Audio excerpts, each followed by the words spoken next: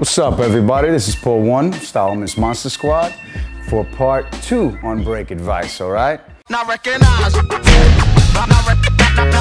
recognize. Break advice. We're gonna teach concepts again.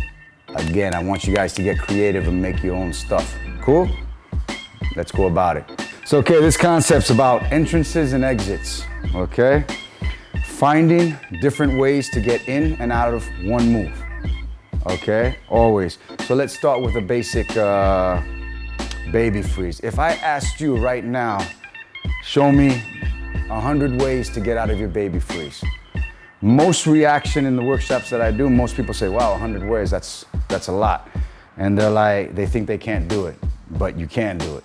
So what I tell them is, show me 5 exits of how to get out of one move. So I tell them, get in your baby freeze and find an exit. Doesn't have to be long, just a quick exit, all right? So let's say, for instance, you get in your baby freeze, you think of exit.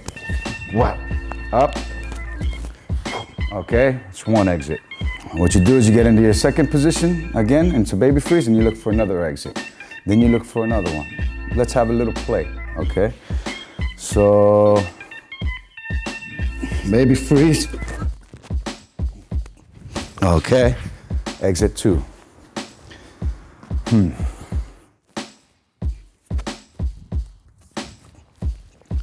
Exit 3, okay?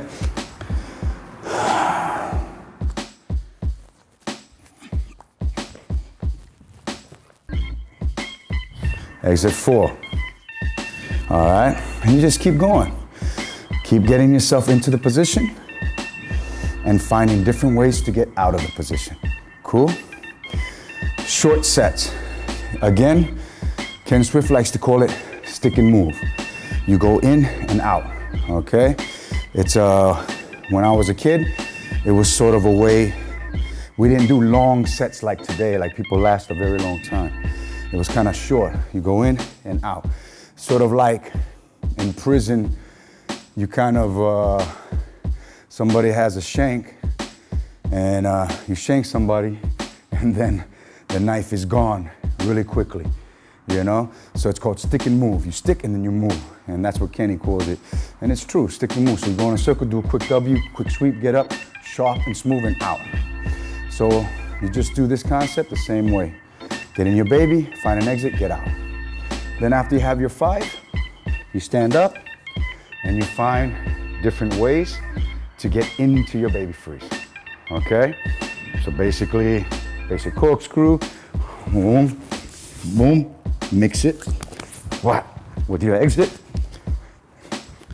And then you have your basic small little set, okay? A small little set. Then you keep doing that, finding entrances, different entrances to your baby. Mix them with the exits that you created, and then you have 5 small sets. Then you go back in the lab.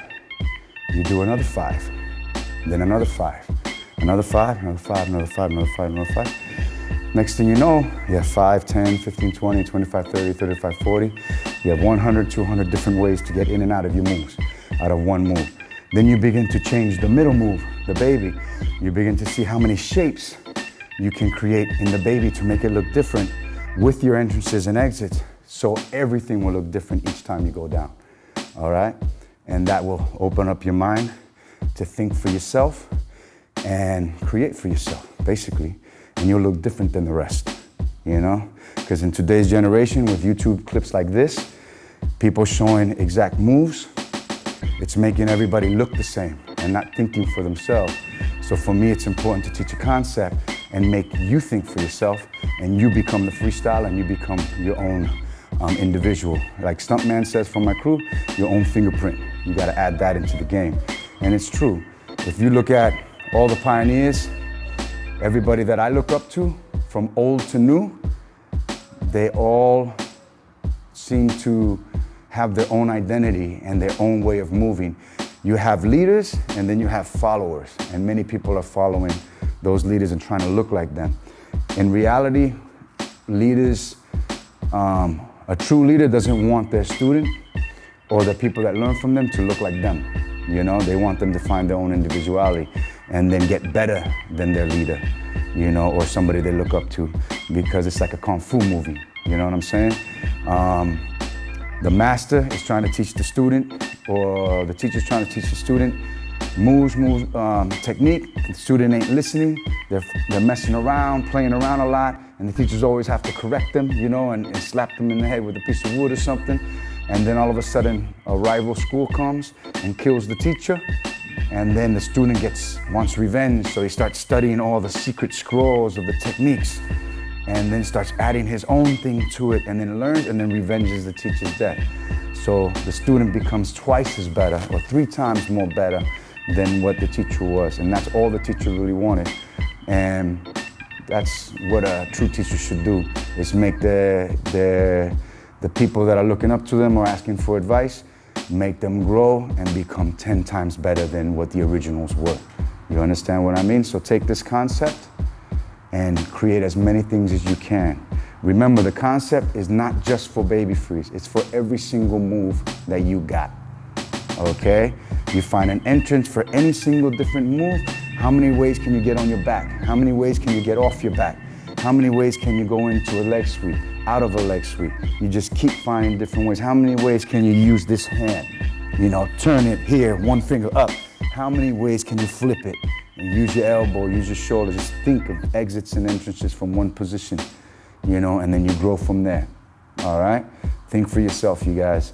The thing about carrying on tradition with breaking, and out of respect to our historians that we learn from and the people that form the blueprint for us and put the stepping stones, I think when people say tradition, learn your foundation, but part of that transition, what they say is adding something onto it, and adding something